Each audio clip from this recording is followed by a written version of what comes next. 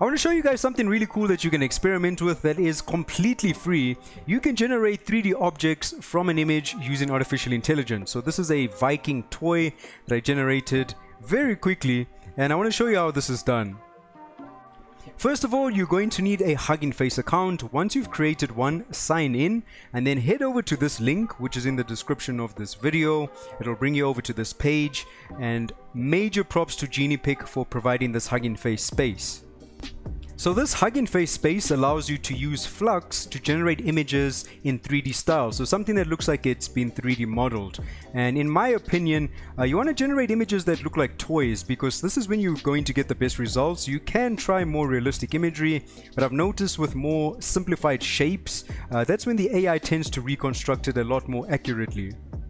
So the prompt that I used for this image is a cute simplified toy Viking man with an orange beard. I left everything else default, and then I just clicked on generate image, and this is what I got. So you'll notice the images that you generate on here are going to always have these white backgrounds, which is perfect because in the next step the AI is actually going to remove this background. So without having any other distractions in the images, it makes that, background removal process a lot easier.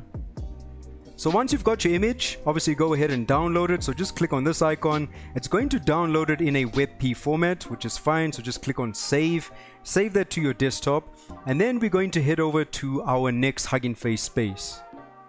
So now if you check the link in the description of this video, it's going to bring you over to this page, and this is where the magic unfolds. So this is called Trellis. So major props to Jeffrey for providing this Hugging Face space, and this is essentially what's going to turn our image into a 3D model.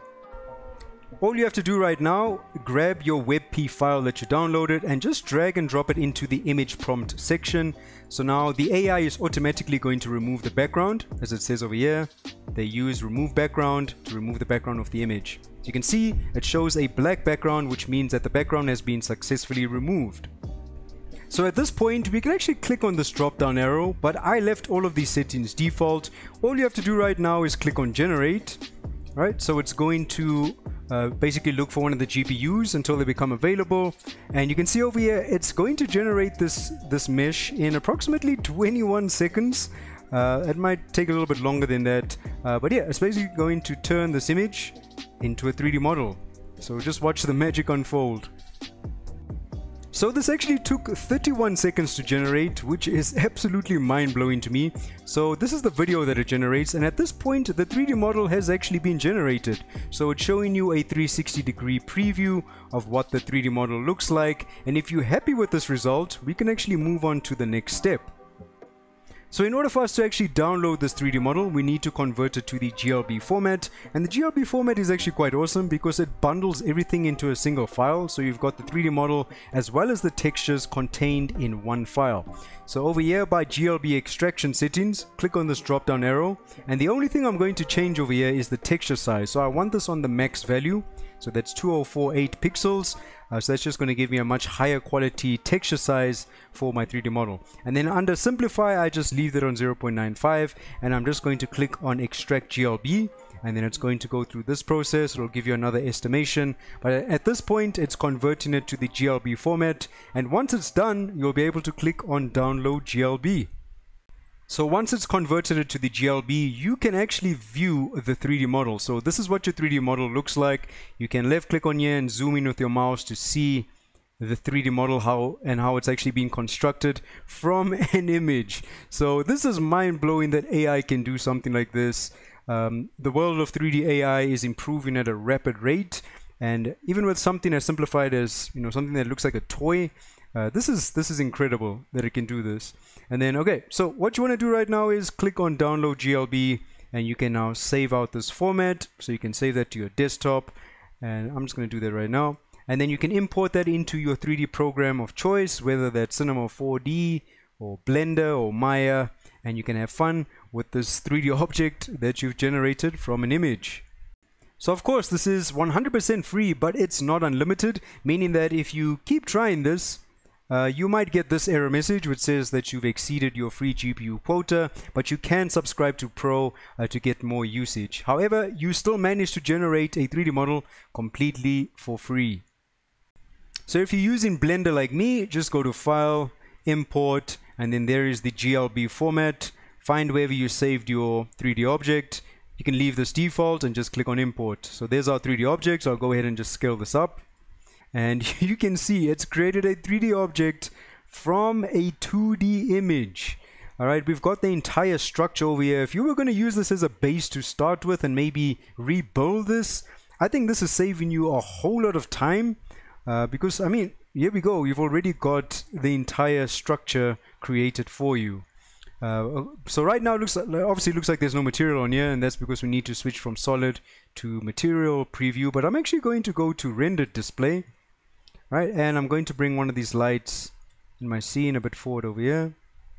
We can maybe increase the intensity as well. Maybe go to just say 3000 for now.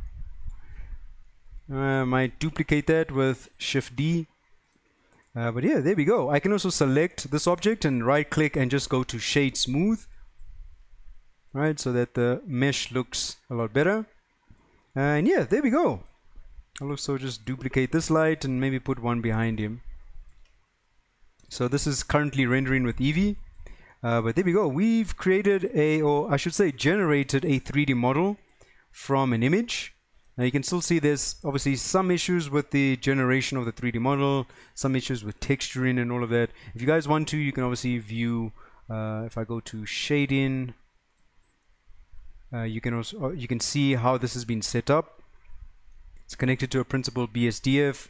You can also view some of the UVs, which are extremely chaotic, and that's why I said this is obviously far from perfect. And if you guys wanted to, if there were maybe some texturing issues on here, you can just paint on top of this mesh. So if you switch from object mode to texture paint, you can now paint directly on the mesh.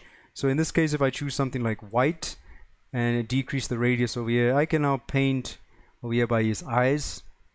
So I can continue painting additional details on top of the 3D model. Like here on the back, maybe we want a heart. All right.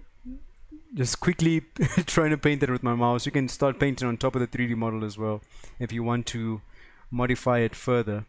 But yeah, so this was from image to 3D model very quickly and very easily using artificial intelligence.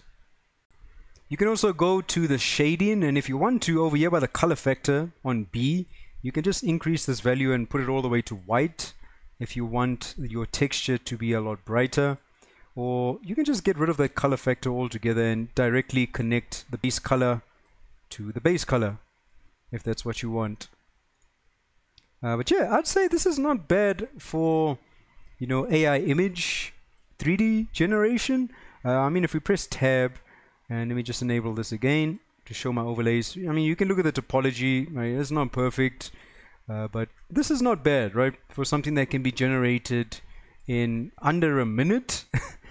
Yeah, we will see where the world of AI is going with 3D generation, but I think this is a fantastic start, and this is just a quick tool that you can use online to do this completely for free. I do want to highlight another service from hyper3d.ai. It does the same thing. You upload an image and it turns it into a 3D model.